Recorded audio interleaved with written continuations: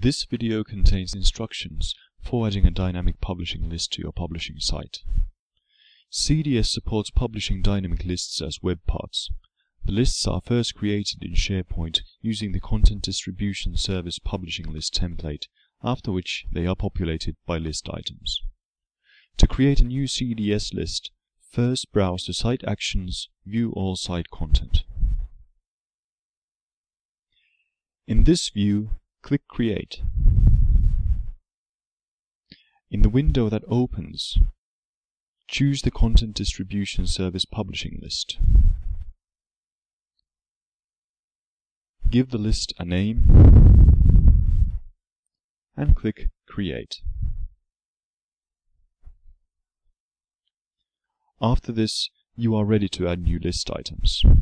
Click Add New Item to add a new item to the list.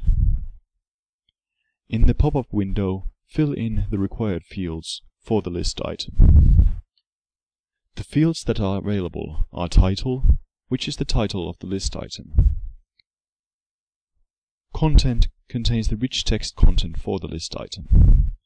Start Time contains the moment in time when the list item becomes visible in the published site, and End Time contains the moment in time when the list item disappears from the published site.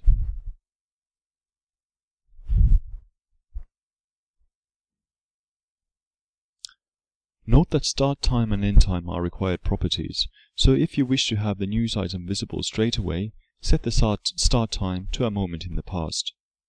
If you wish the news item to be always visible, set the end time to a point in the distant future.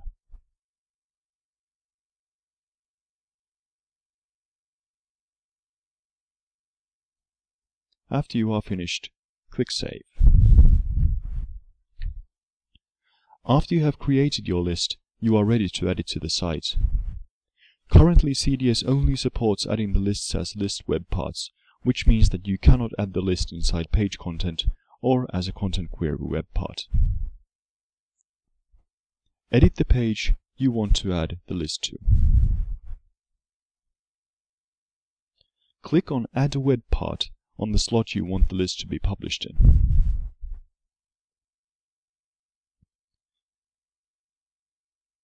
In the pop-up window, you can search for the list you just created, or you can browse through the gallery to find it.